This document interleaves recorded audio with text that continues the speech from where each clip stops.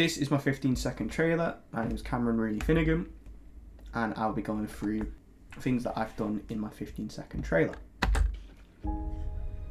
We start off with this cut. I used the piano key to cut between takes of the studio logo and then the title of the film.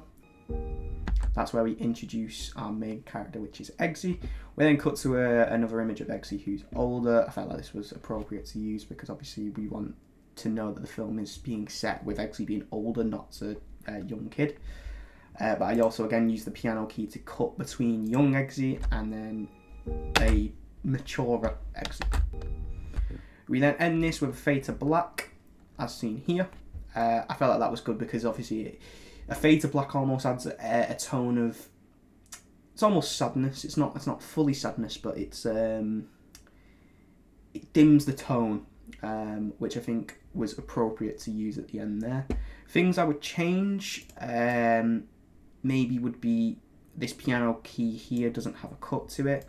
Your name, young man. But I did use it to time it with him after him saying, "Oh, what's your name, young man?"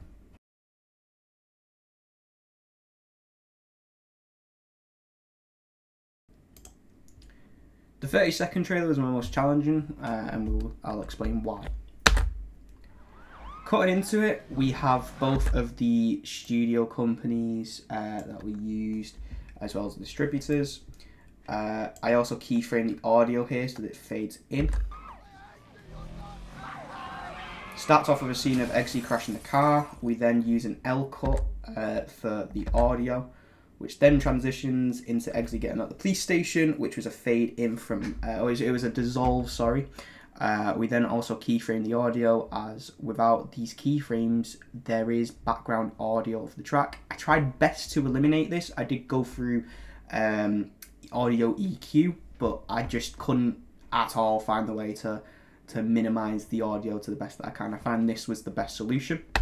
Eggsy, would you like a lift home? And then we start with the iconic James Brown, Papa's Got a Brand New Bag. Again, you can hear a little bit of the audio from this. This scene I also had trouble with. I had to cut the audio off on the song, but I felt this was good because it highlighted the comedy aspect of this.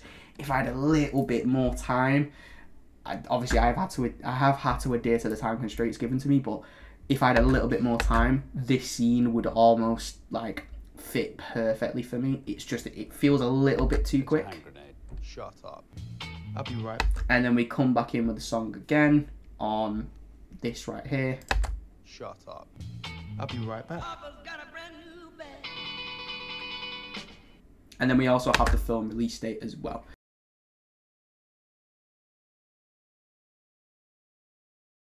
In a 1-minute trailer, I also used Elton John, I'm Still Standing. Obviously, Tara Egerton also played Elton John in the movie dedicated towards him. Huge hike. Then we add that in, and that's where we introduce the music. We then can see that the dialogue here. Cue, great performance at primary school. And it all went tits up. Drugs, petty crime, never had a job. Obviously, when he speaks in about drugs and petty crime, we're meant to be referencing towards these type of scenes. Well, when you go around someone like my stepdad, you pick we introduce the stepdad. Obviously, we know that the stepdad isn't a key figure in the film, but it was something that I felt like I could cut away to and have it as like a separate element, and then we can see how, from this scene, how it transpires. Well, when you go around someone like my stepdad, you pick up new hobbies pretty quick. Go on, lads. There'll be 2 hits. Me hitting him hitting the floor. Come on in. And then we cut back to the dialogue scene of them two talking, so that introduces what stepdad's like, and you can tell that them two don't obviously get along with each other. But then I also use stuff like him hitting the glass to quick cut to the next scene, so you'll see.